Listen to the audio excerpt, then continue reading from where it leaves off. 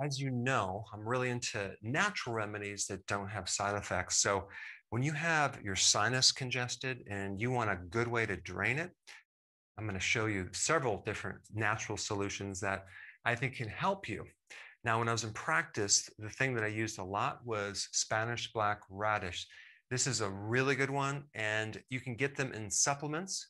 You can also find them sometimes at the health food store, and then you can start using them in your salads and things like that. But if you get them in a tablet form, okay, I would recommend taking about 3 per hour, maybe even more, okay, depending on how bad it is, every hour for about 8 hours.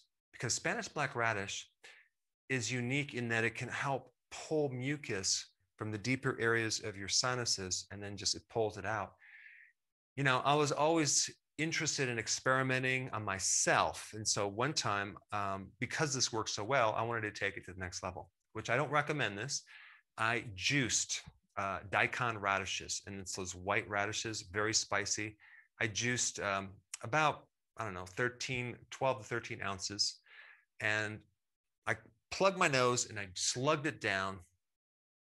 And then as I realized what was happening, burning all the way through from one end to the other, I think that was a big mistake because that was just an overload. But I will say, I had clear sinuses for about 2 or 3 weeks. Another good remedy would be black seed oil. Black seed oil as a remedy is very antimicrobial. Most sinus infections are viral, not bacterial. There is a bacterial component, but they're either viral or fungal, especially if they're chronic. Like all year round, you have this sinus congestion, in which black seed oil is a really good remedy. It's not just antibacterial, it's antifungal, as well as antiviral, okay? And you'd want to take this on a regular basis. And so whatever it says as far as the dosage, I would triple it, okay? You get that in your body, and so the microbes just can't keep surviving. So these two remedies handle more on a systemic level, okay? Now, topically, okay? So kimchi is a very unique fermented food that has a lot of benefits for sinus infections, because in most sinus infections, the person is lacking a certain microbe, which happens to be in kimchi. So this is why when someone has a sinus infection and they get an antibiotic and they get no change, or they get a worse situation, it's because they're killing off the friendly bacteria.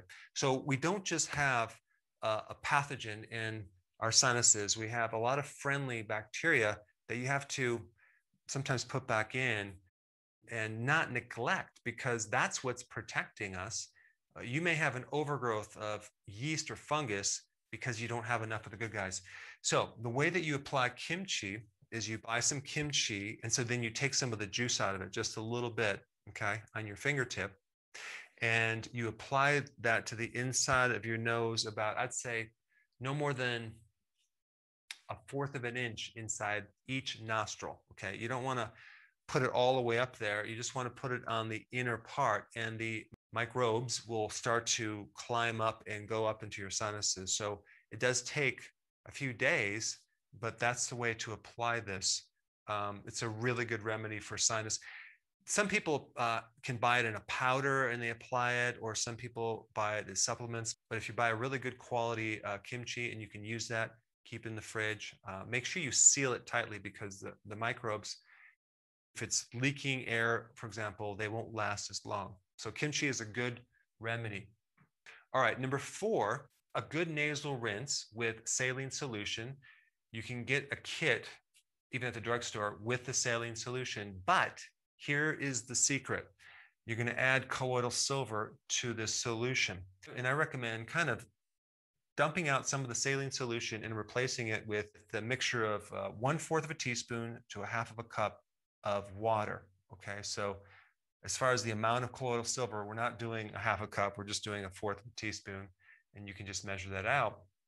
And then mix that into the saline solution. Now, why colloidal silver? Colloidal silver is hands down one of the best antiviral, antifungal remedies that I know of. It's great for ear problems, which can then clear out a blocked eustachian tube. It's great for so many things, especially for kids, but it's really good for sinus problems. And then if you also add, the kimchi with that, because this kills microbes. It's not going to kill the good guys though. So that's cool. So this nasal rinse, make sure it's at room temperature. Make sure it's not too hot or too cold. You want to tilt your head down into the side like this. So you're going to be spraying it to one nostril. It's going to drain out the lower nostril. And then if you don't have your head down far enough, it could come out your throat. But what we're trying to do is we're trying to irrigate with this special solution, okay, salty water with colloidal silver, through one sinus and then go through the other. So it's a really good way to expose these sinuses to a good anti-mucal compound. So really, I would do this a few times a day for several days until you resolve this problem. Now, one last point I want to make about sinus problems, especially if it's fungal. Chances are your diet has too many carbs. These microbes, the fungus, the candida, live on a high carb diet. So unless you change that, you may get relief, but it might come back. If you have not seen this video on candida, which is a type of fungus, in relationship to sugar, I put that up right here. Check it out.